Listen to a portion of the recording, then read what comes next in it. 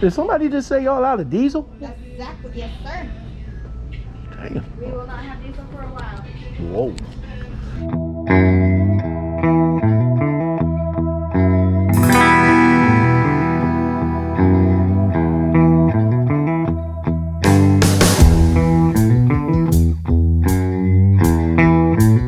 How long you been driving?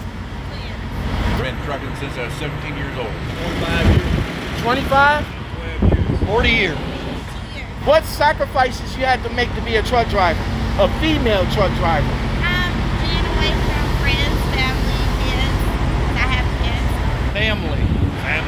Be away from home 2 days. I had to get away from family, be away from family a lot. What are some of the issues drivers face in the industry today?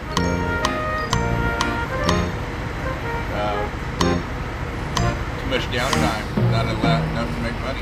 Slow ass trucks don't get out of the way. Regulations. I don't know. We used to think e-logs were going to be a disaster, but I really don't hate them now. I get my rest. DOT pretty much leaves us alone. I don't think it's that bad. And I've just gotten 3 huge pay raises in a row. What are some of the issues drivers face in the industry today? From a female point of view. So what are some of the issues you guys face in the industry today? Harassment, people hating, people not wanting to see females out here in the trucking industry. Okay, I see you doing your thing. Why did you seek a job in trucking? Just basically pretty much for the money and it's places for advancement. I'm trying to be my own boss and everything. I don't want to be working for nobody else. I love trucks. And I don't want a punch time clock. Okay. And I want to be my own boss. Okay. Everything up for my family. Well, I always want to. Support my wife and I when I retired from law enforcement also. Describe your dispatcher from 1 to 10. 5. I'll have one. 2.5. 2? Ooh. Why so low?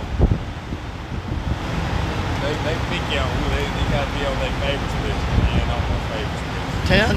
Awesome. All right. Probably an 8. 8? Yeah. What motivates you about trucking? Money, of course. I love my job. So I have no problem going to work. Not now. Okay. Money. What are the biggest reasons people fail as truck drivers? They can't take being away from family. Lack of training. I'm guessing they don't like it. Probably because it's a mind thing. I mean, you have to have a mindset to be out here on the road like that. A lot of people can't do it. When I first came out here, I had a lot of friends who was, went to CDL school with me. And none of them are over the road. They just can't do it. I mean, they can't sacrifice, being away from family and friends and stuff like that. I mean, it's not a normal life out here. What frustrates you?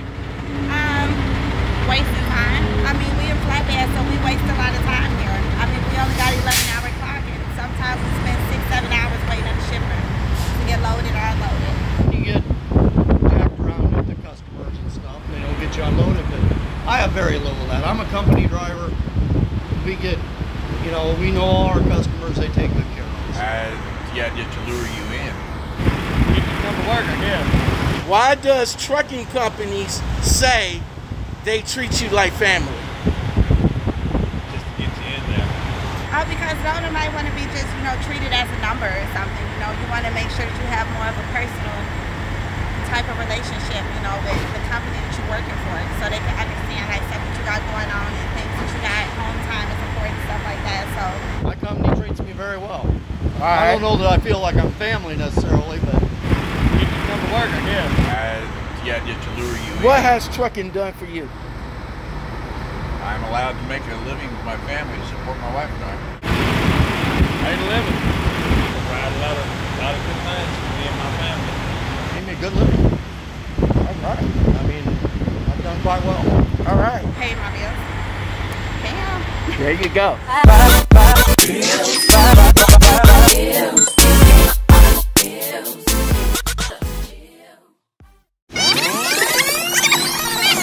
Bonus question. You're so funny.